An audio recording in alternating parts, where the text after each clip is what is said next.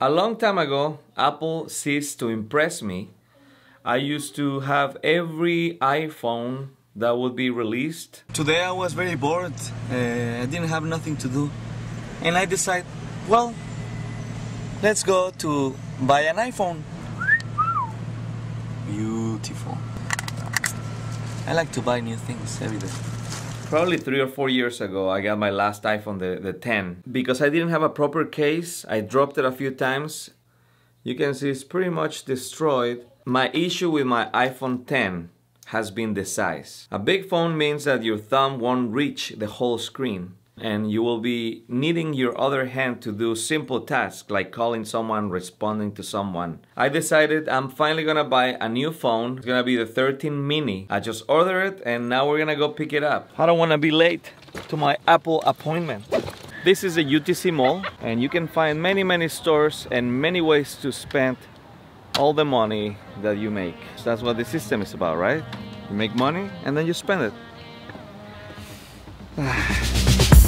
I'm so good at pretending. Keep on smiling in my time. Is it the most wonderful time of the year already? Yep.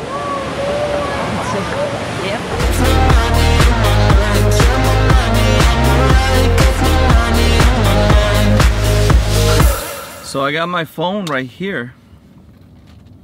Look at this. It fits in my hand. Because when you have a phone that doesn't fit in your hand, it's like having a hat that doesn't fit you, or shoes that doesn't fit you. You need something ergonomically designed to fit in your body part, meaning your hand. Let's switch to this phone and make the first video with this phone. I'm gonna use a wide angle lens, and there's a camera, there's me. Now you can go back and forth and choose what you like better. One is designed to be a professional camera, the other one is a phone. Let me change to cinematic mode. The Sony A7C and the iPhone 13 mini in cinematic mode. Which camera do I look to? My camera has a microphone to pick up the audio as crisp as possible, and it has a wind screen, and it's a windy day. Once I switch to my phone for vlogging, it will be just the built-in microphone, so there will be a lot of noise from the wind, most likely. So that's the thing about vlogging with a phone. You also need some kind of microphone, lapel microphone that you can wear, or something that goes on a mount for your phone to just pick up the audio that is coming from your mouth and not everything around it. We'll see how this does. And that's a video from my phone and the audio from my phone.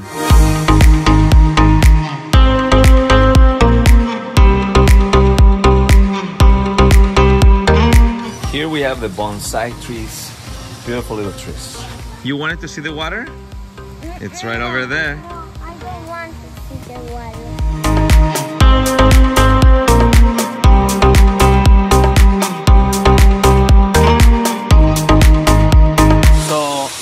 This place is very pretty for pictures and stuff. My wife actually does weddings here.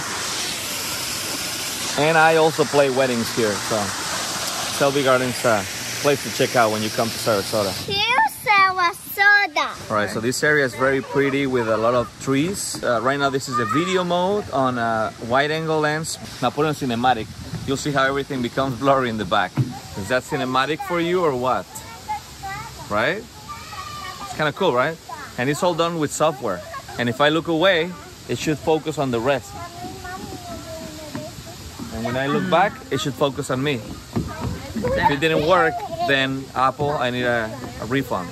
Oh, mommy. It makes part of your ear blurry.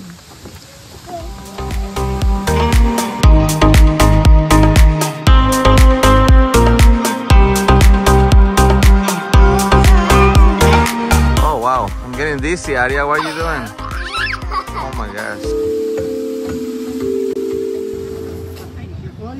Alright guys, a word of advice when you come to Selby here in the Cactus Garden.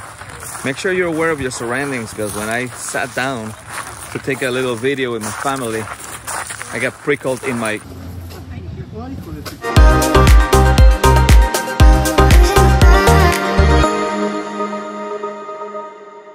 Well, it's been about 2 months using my iPhone 13 mini on a regular basis. It's very good, and especially the camera features. Especially the size of it. That's the number one thing, as I've been telling you on this video over and over. The size is perfection. I've been wanting to have this size again. It's not a big deal to watch the videos in a smaller screen. It's not a big deal. You have your phone right in front of you. You don't need to have a huge screen. But the size factor on your hand is just perfection. That's the number one. Number two, the camera, right? It's just a very good camera. When it comes to pictures for my Instagram and my story, for my story I used to use my phone, my iPhone 10. For my posts on Instagram, I used to use my camera. Now I don't have to worry about bringing it with me, the big camera. After you take the picture, you gotta download the picture, you gotta edit the picture, and then export, bring it back to my phone, and post to Instagram. It's the first time that I don't have to worry about it. I can go for lunch. If I want to take a picture of my meal so I can post it on Instagram, oh look, a hamburger, whatever. I don't have to bring my big camera. I just snap a picture with my phone. It looks incredible. I still edit it, I still bring it into Lightroom, but it's amazing how you can get high quality pictures whether you're using the wide angle camera or the standard camera, whether you use a normal photo or a portrait mode photo. And cinematic mode, when it comes to video, that's pretty much the same as portrait, but for video. So it makes everything blurry in the background, but you can also control if you want it very blurry or not so blurry, just like you would on a DSLR camera. Cinematic mode isn't perfect yet, and once in a while it will blurry part of your face, like your ear or the hair. I prefer the real deal with a camera that it will naturally blurry anything that is farther from the subject. It's not perfect, but it's still cool, and for example for my Instagram story or Facebook, then it's perfectly fine, cinematic mode. But if I'm gonna do something more professional, maybe a video review or maybe a sponsor video, I would make sure to bring my main camera. So that's the photography and video part of the phone. The battery life is not bad. It's better than other phones. Once in a while I still run out of battery before the day is over, which is what I don't like. I wish Apple could give us a battery more like a Kindle, I have a brand new Kindle that my wife gave me for Christmas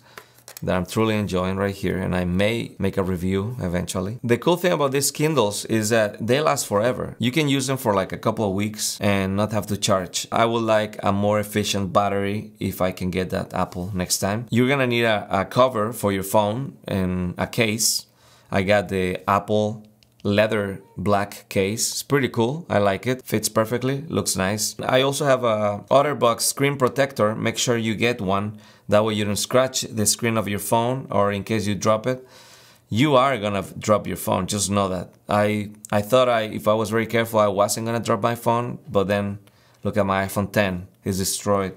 You're eventually gonna drop it, so might as well have a case. It feels definitely faster than other phones I've had. It just works well. So overall, I'm pretty happy with my iPhone 13 mini. I think it is an upgrade from other phones. If you're gonna upgrade anytime soon, I recommend you do it. This was my overview, basically first impressions of my iPhone 13 mini. Be well, my friends. I'll see you in the next video. Well, I hope you liked my iPhone, okay? Okay?